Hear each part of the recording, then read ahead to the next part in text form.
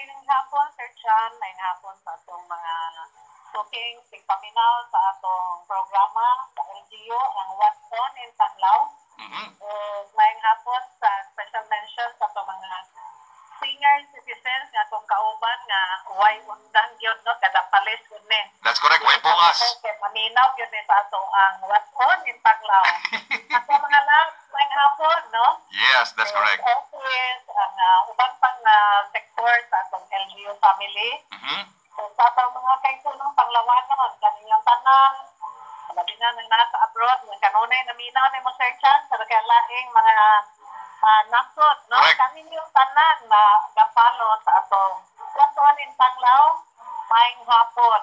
Okay, that's very nice, Madam, no? And I would like to say very proudly, taas-taas na ang atong giaptan ni ato ang tulumanon, Madam Nila. In fact, the management of DYTR has been very consistent in monitoring our program, and nindot ang atong viewership, Madam. So, salamat sa local government unit of Panglao for the support, and we were able to establish this kind of program taas-taas na sa followership o viewership. So, Madam, standby lang kadali kay ato nang nakontak si Attorney Johnson Notonosa so that makasod sa siya. Nasa pikas linya mga kaigsunan ng atong Executive Assistant handling the legal affairs of the local government unit of Panglao. Atong banggitan, may lantik sa salabutan nga manlalaban. Attorney Johnson Notonosa, si mong mainito paglimaya sa atong mga sugid di paminaw. Maayong hapon ni mo diha Sir Chan sa atong mga tigpaminaw. Alright. So, Attorney, may hapon din mo, no? Anyway, di na to langayon kay 17 minutes has passed already after 1 o'clock in the afternoon. And I mean 22 day.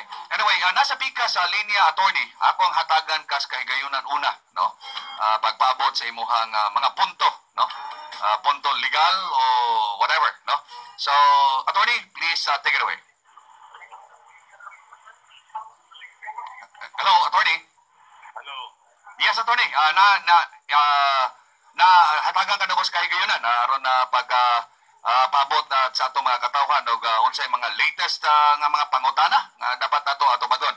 And you are here ready to answer all those questions.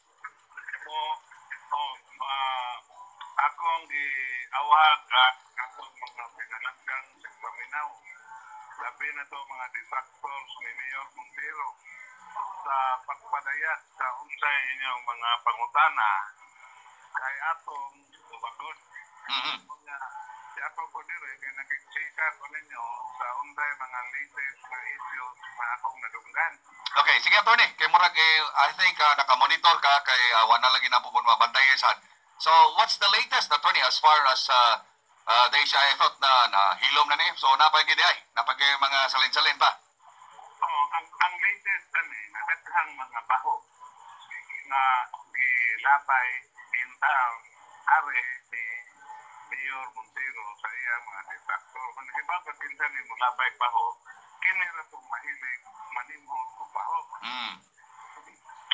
Sa ato pa, dili pa maayo. Kung atong isubay ko ninyo, atong mga pag-inuklog atong isubay sa unsay ladik-ladik lang ba? Di man mo nilibog sa kapton. Sa ato, Attorney, sa ato, dili libog sapton. Dili libog sapton, okay? Oo, ato bang pangandungon sa ladikan nga pamaagi. Kaya bang pamaagi nga kasubay kagamit sa sentido komon. Common sense. So, ngunit nila na naakon na i-violate ng protocol. Okay. Sa quarantine. Daghan kayo nga bulog kani atong nga politiko nga kaning kuan. Punta may violation sa protocol o why violation nga gi-require ang regional IAPS. Kinsa man protocol gi-violate ang ila nga di man sila kapahimo so unsay mga reglamento, di ba? IAPS nagahimo. So, natin ay reklamo kontra sa IAPS at so sila panghag sa IAPS. Alright. So, klaro tayo na nga why reglamento nga ga-require sa tanang mga local executives o government officials officials on official business to subject themselves to a 14-day quarantine. Why requirement, why violation? Okay. So akong iklaro, ang 14-day quarantine ra ang atong importante ni. Diba? Kay, ang kining kong quarantine requirement, okay?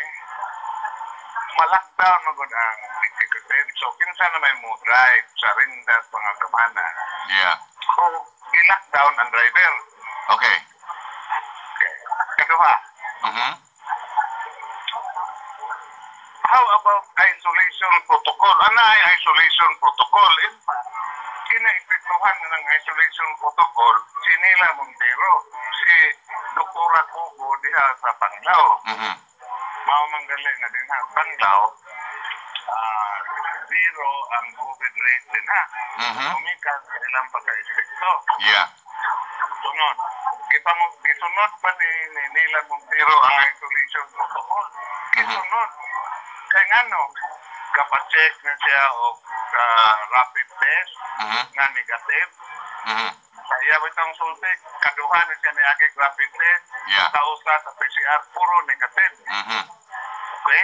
Kunya, naan na siya sutin o iyang mga staff nga kuyog niya, naan na sila ga-isolate.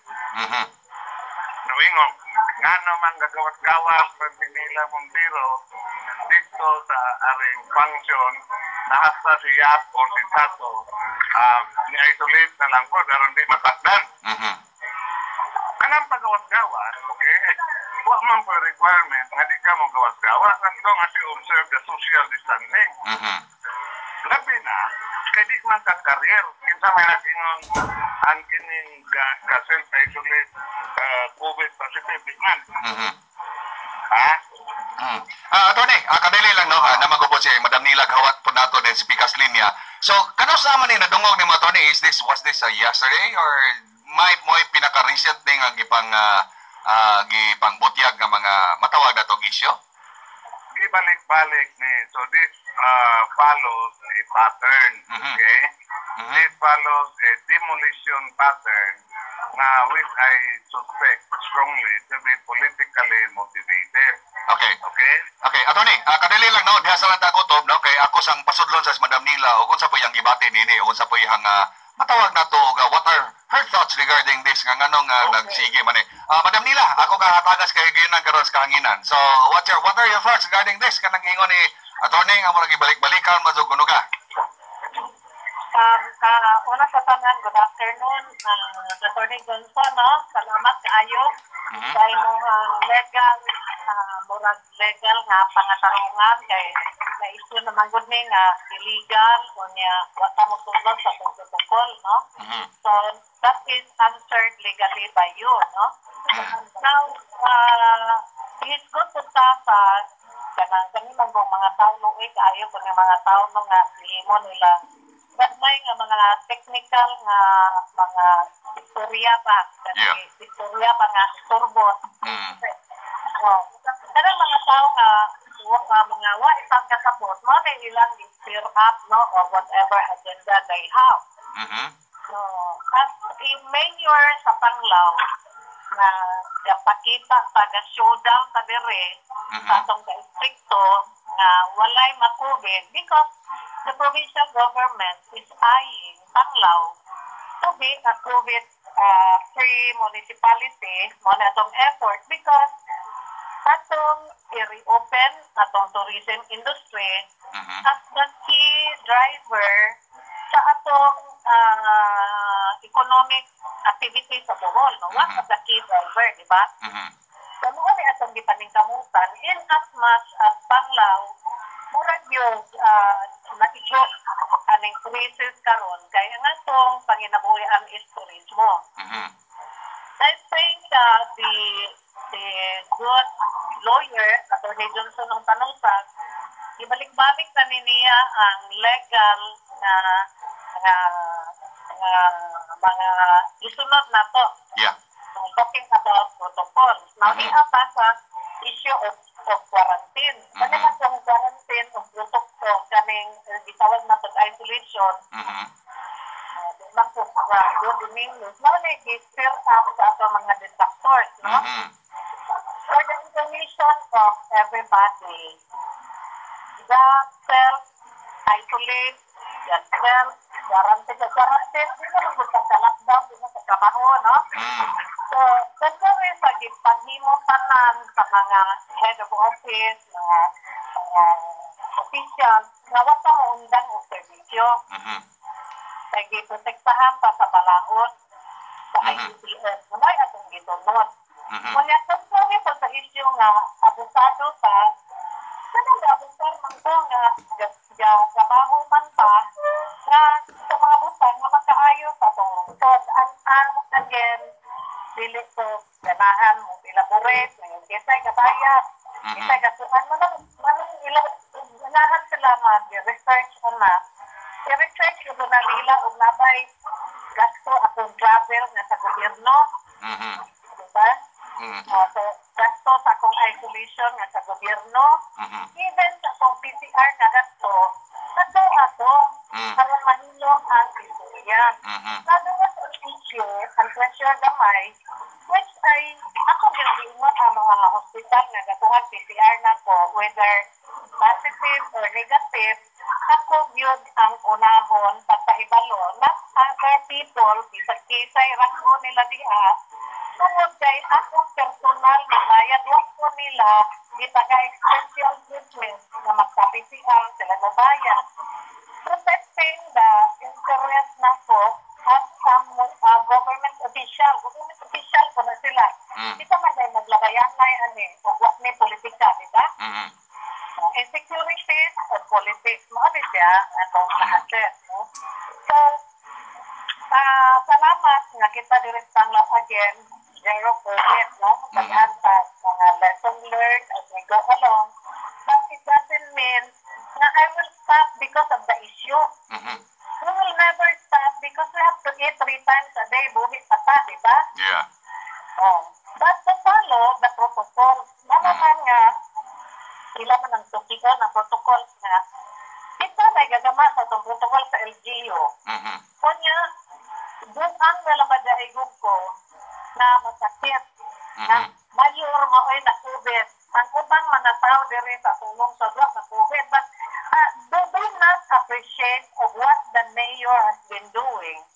Na I myself, girisgo, karon nakita sa mga tao nga we have to live under new normal following the strict health protocol. Pero hindi ka masakit, no? Yeah. So, posible di ay. Posible di ay ganit following strictly the protocol without dito man giingon nila ga-abuso. Ang samay akong gi-abuso. Ang samay gi-abuso o gi-apasin na nila word abuso tungkol kay mayor. So, ito ako pa, manusok ko mga staff na ko dito nga may masakit kaya sila ko'y mamatay, di ba? Ako mismo. Kaya ako kung gipakita as a leader sa mga tao na we can make things possible following legal things, following strict health protocol na iset na to sa itong LGU. No? Kaya kanan mga IETF guidelines, doon na po tayo, lain magandang kultura sa atong municipalities, like kultura sa Panglaw, o mga tao sa Panglaw, mga buutan, ang sumuhat sa mga tao sa ibang lungsod, mga sipakiro, mga daghang mga dagmay nga mga butan, at tukion, isang dinahangay tukion for the sake na tukit, no? Like sa atong nga distractor. Malagi na mayor nga matod pa kuno ni Attorney Johnson ng Tanosas, if we're going to ask him also to elaborate. Ning mention sa nga na demolition job. Madam, ako sa pangutanon si Attorney, ngano makaingon mga na demolition job nini? Nganong sa tong ipangsaysay ni Madam karon and everything, unya ingon siya nga mga kinagmay at tukion gyud, and according to you a while ago as part of your introductory statement nga naagay demolition job. Nganong makaingon man taning demolition job and what purpose for this? Number one, kung saan mayroong itawag kaning kung someday mong itawag ng mga tao na mo insister anang punto, naway punto. Effectively, even if that is in violation of the law, even if that constitutes libel and you shaming, which are prohibited by the provincial ordinance, by the revised penal code, o kani anti-cybercrime. Kano nga? Kaya ilam ng ditoyo, sato ba, there is a malicious motivation. Kaya may ordinaryong tao nga sakto kabuot nga mo go into the kaning mudikap itong issue against the law, against the common sense protocol aron patigbabaw sa unsay sayop na daan. So this is malicious, deliberate, okay? Nga, ang mga tao nga kahimo okay, clearly identified with certain political opposition, dire sa Panglao. So, di na ito nga ang mga tao ni kay mas nahibaos mayor na, okay sana, pero ang fingerprints na ba, klaro, okay? Ang ako ng punto dire kay mabuot ng lungsuran, no? Nga, ako, obligado kong paibaw sa mga mabuot na lungsuran, no? Na dili dito magpaila, dili magpada, anang pinunto, illogical, incoherent arguments and thinking by the other parties. Parehan ang maingon nga kining na ay protocol gi-violate. Nga wa may protocol gi-violate. Nga something is dili official. Nga ang official mismo mo ay kahimo. So, mahimo po sila magbuot kung sa official nga si Montero may mayor. Diba? Inana ba? Nga something is kining nga ang tao nga kining nibiyahe lang career na o career na o COVID. Nga this is not the case. Nga kung kay self-isolate sa ato pa mananakot, which is again in violation of scientific and other orderly protocols. So, maot ang ilang gihimo over the radio, over the print media, over the social media, for bidang panamas-tamason sa kadungganan ng mga inosinteng tao. Dili mayong laluon nila ang mga botante sa Panglao, anong ilang dili mayong pinuhatan. You know, up truth, kay baka magkano certain kay filosofi man ka. Up truth constitutes a lie. Yeah. Well, tinuod na si Montero gikan sa Cebu, na tinuod na kaning i-isolate, pilit tinuod na career siya COVID, di ba? Well, tinuod na si Montero nga kining wa magpa-quarantine, pilit tinuod na ni-violate sa quarantine protocol nga dili applicable. So, you know, kining mag-propagate the half-truths, you are propagating a lie. And doing it publicly means doing it deliberately and very criminally. Kana bang attorney kanang mingon kag like hisgot naman gyud kag criminally, no? You being an abogado, kaning nganing mga accusations o gingani matod pa nimo part of the demolition job.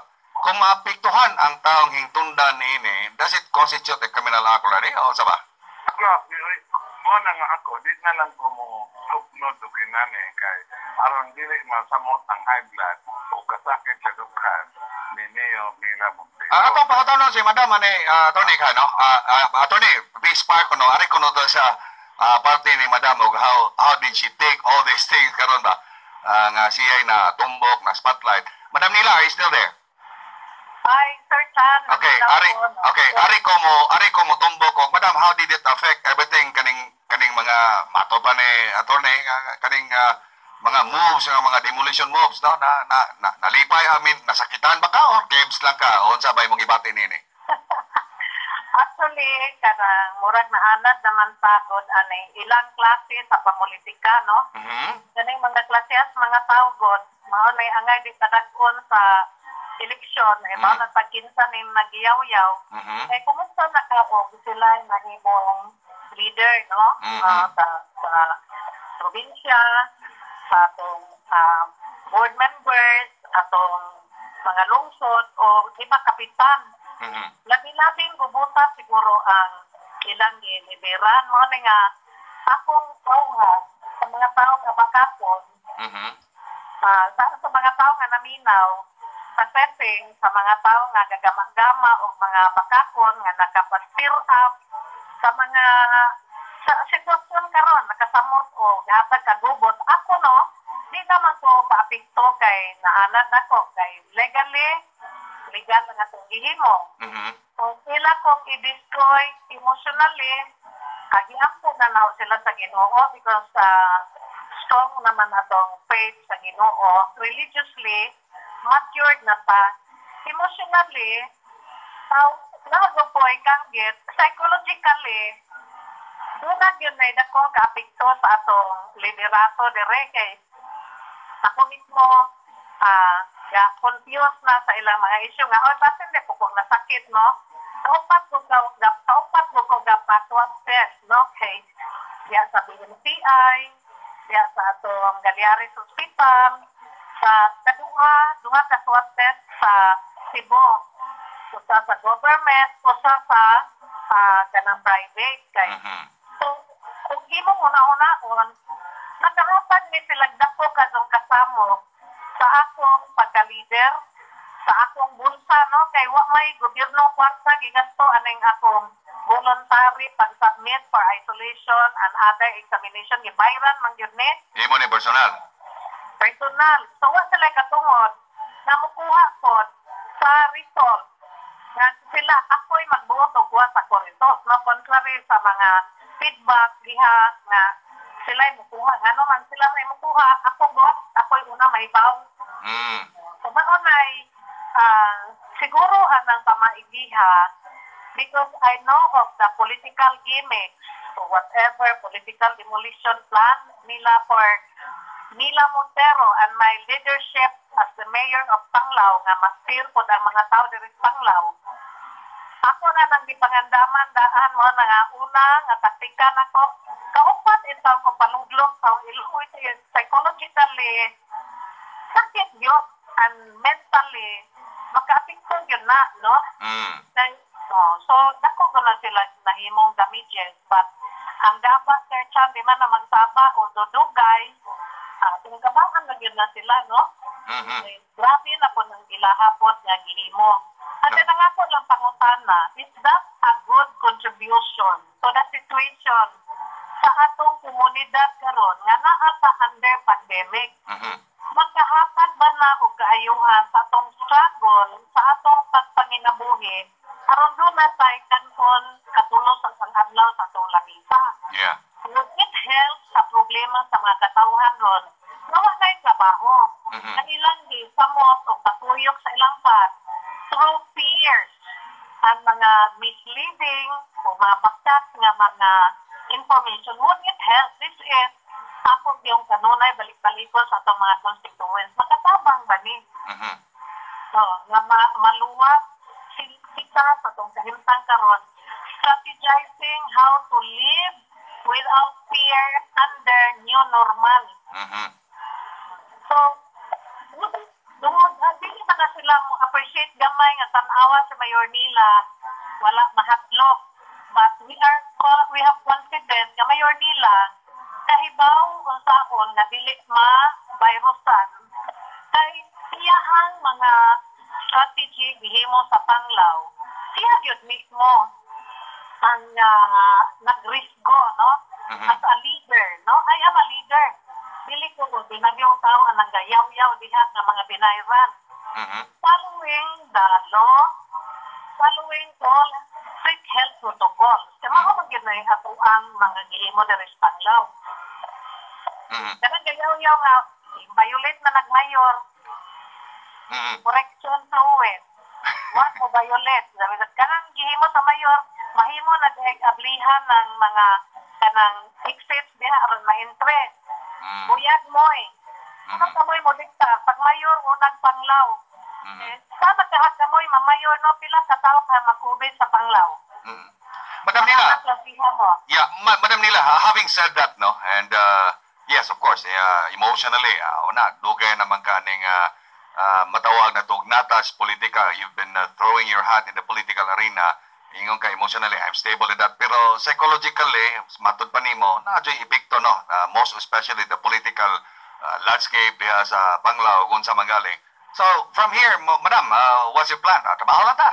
Or do you have, are you going to subscribe yourself to any legal remedies or unsa? Ako ana ng strategy o sa all Sir Chan, nalalat din saying it sa kaninan. But rest assured, naging consequence ang ilang nimo, no? So, ang ako, as what you've said, dili na makastop na ko as the mayor of Panglao within my jurisdiction, no? Tanawar ko ni mga buang ang mga tao, giato pa nilang na IP text. Tanawar Mabili ko ni bulok, no? Sir Chan. Yes, madam. Ko bulok. Mo-access o kinsay organizer aning kasamok. Diba man ko? I do not need to mention it on the air. What happened? Just give me more wisdom and I have to keep it myself. Kinsa ning mga yawaan ni sila. Mga yawa naman na sila kung tawag eh. Karong panahon na, mailan ano kisay yawa, kinsay tinuod nga tao nga madlokon sa Ginoo. Okay. Anyway, Madam Nila, I will let you park for a little while and balik ko ni attorney. Attorney, yeah, so kung sa may dugang ni mong ika-paambit nini as far as nag-mention mag-demolition job, mga matoy imong linya gyud. So, how are you going to remedy with this? Or are you going to clarify more about this issue per issue? Ang ako rang mahimo inani isip usa ka mabuot nga lungsoran, no? Is pahibaw sa atong mga kaning paisanos o paisanas labi na sa mga mabuot na panglawanon, okay? So, mugamit unta sila sa ilang gitawag o common sense ba nga magpatigbabaw sila anang mga intriga nga way hinungdan o way gikapasikaran aning mga intrigador nga tampalasan kayong nisuway pagbugal-bugal and insult their intelligence. Kaya insult mo na sa intelligence, this is a play of logic. Bangga sa katarungan, bangga sa katarungan.